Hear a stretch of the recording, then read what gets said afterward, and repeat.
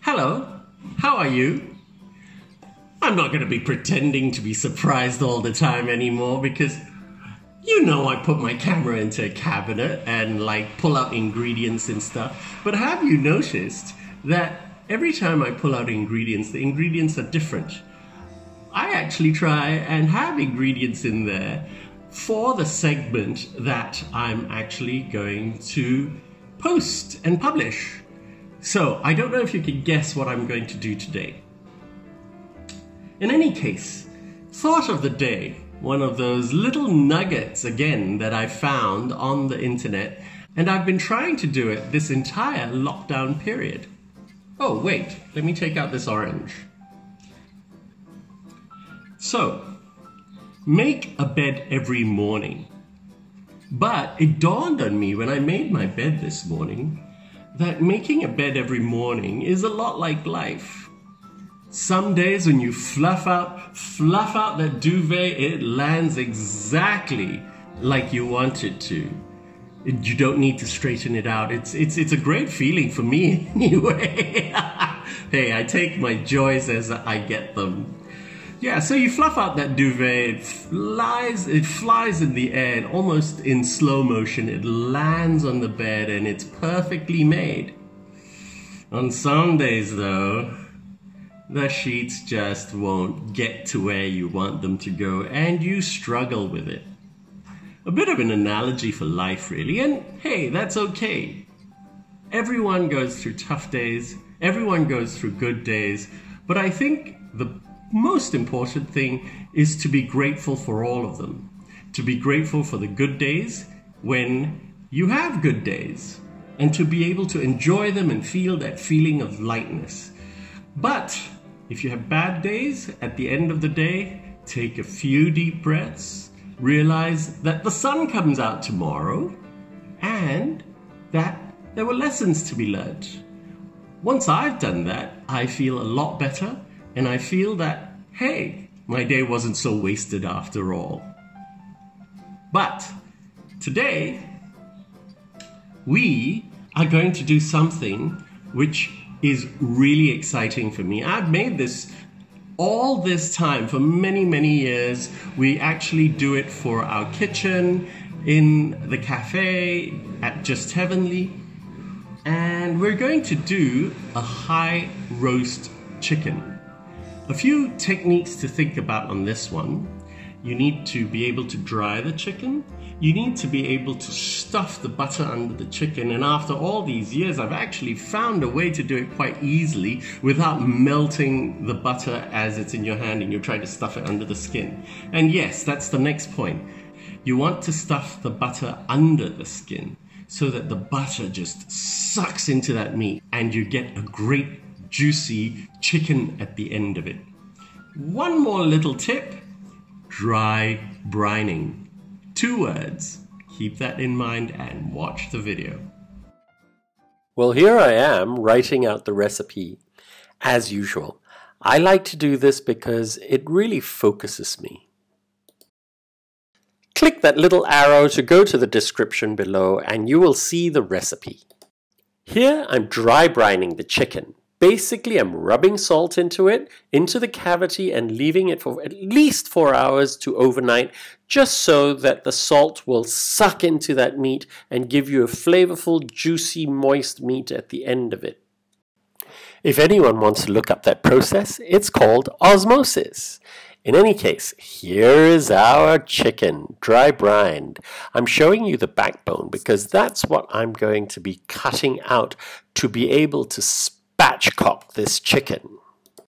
Basically, we're going to remove the backbone so that it'll be easier to butterfly this chicken. All you need for this is really a sturdy pair of kitchen shears. You can use a chopper or a knife if you'd like, but I've found over the years that this is really the easiest way. Cut down across on the side of the backbone through the ribs and snap it apart. Now you can cut the backbone out entirely, but I've found that you don't really need to. It's just that one half of the chicken will be slightly larger than the other. Just ease the breastbone apart. You should hear a click, and then use the palm of your hand and press it down so that it lies flat. At this point, you want to cut off any extra bits. Don't throw this away. You can throw this into soup or stocks, and you won't waste a thing. That's, of course, the bishop's nose that is going. That's entirely up to you. Here's where it gets really fun. Now, just use your index and middle finger and try and pry the skin off the meat so that you will have pockets in which you can stuff your compound butter. All you want to do is to make space, like I'm doing here, by running your finger through under the skin. Don't tear the skin. You don't want the skin torn so that the butter won't leak out as much as possible when you put the butter paste in. I'm giving you a recipe for one type of compound butter. Over here you see me cutting off the woody ends of the garlic, stuffing it into a press, and just squeezing the heck out of it so that the garlic comes out anyway. You don't even need to peel it. But having said that, any compound butter will work, and it can be the Baskin-Robbins of chicken for this roast. Quickly just subdivide the butter into 2 bits at least, so that each half of the chicken will have almost the same amount of butter. Take a dinner spoon like this, stuff it under the skin with a spoonful of butter, and then just squish it around so that the butter spreads all over the meat under the skin. It's really quite important that the butter is spread evenly, so when you roast, it just melts into the meat.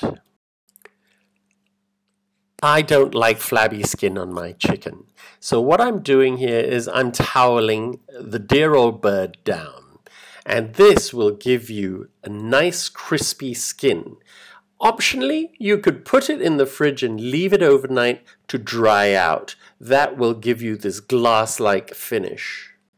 I absolutely love this recipe. Why? Because it gives me a whole meal in one roasting tray. What I'm doing here is pretty much prepping the vegetables to be the roasting rack for your chicken. And at the end, you'll have beautifully flavored buttered vegetables to enjoy. You could use potatoes, carrots, parsnips, even white radishes if you'd like, and I've got a roasting onion there which you can actually refer to in my previous YouTube video. So here I am making the roasting rack for the chicken. There is a method to this madness of why we've butterflied the chicken. You want to set it up on the vegetable roasting rack like I'm showing you. The drumsticks need to be crossed over the breastbone so that they're just slightly higher than the breast meat, and therefore they will cook just that much faster. The reason for having the drumstick and the thigh on top like this is so that they cook faster than the breast meat, so the breast meat doesn't dry out. Make sure your oven is at full whack. In this case, mine's at 250 degrees Celsius, and it will only take 45 minutes to get this. I found that the best way to butcher the chicken is to take the thighs off first, and the drumsticks of course, then split the breast meat and the wings. Just look at that juicy breast meat. If I may say, the roast onions would be a great accompaniment. Just look it up on the channel. Thanks for watching. Subscribe, like, and share, and I'll see you again soon on Nigel's Joys.